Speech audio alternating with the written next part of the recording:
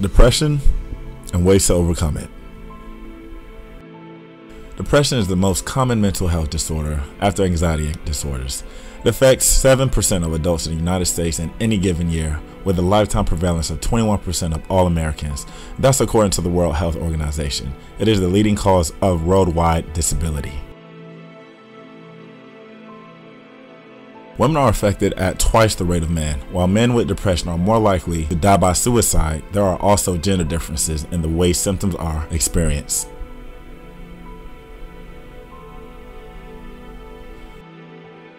Major depressive involves a consistently depressed mood or loss of interest in normal activities for a period of at least 2 weeks. All depressive disorders belong to the category of mental health conditions known as mood disorders. These disorders affect a person's mood, causing it to consistently lower or sometimes lower and sometimes higher. A person with bipolar disorder may experience severe depression at times. The presence of depression with extreme mood swings or mania is usually a sign that a person has bipolar disorder, not a depressive disorder.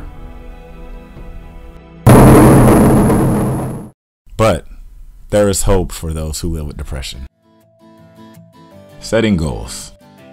When you're depressed, you may feel like you can't accomplish anything. To push back, set daily goals for yourself.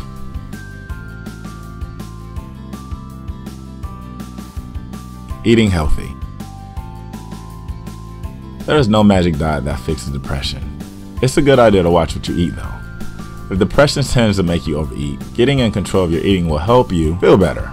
Although nothing is definite, there is evidence that foods with omega-3 fatty acids, such as salmon and tuna, and folic acid, such as spinach and avocado, could help ease depression. Exercising. It temporarily boosts feel-good chemicals called endorphins. It may also have a long-term benefit for people with depression. Regular exercise seems to encourage the brain to rewire itself in positive ways. You don't need to run a marathon to get benefits. Just walking a few times a week could help you feel better.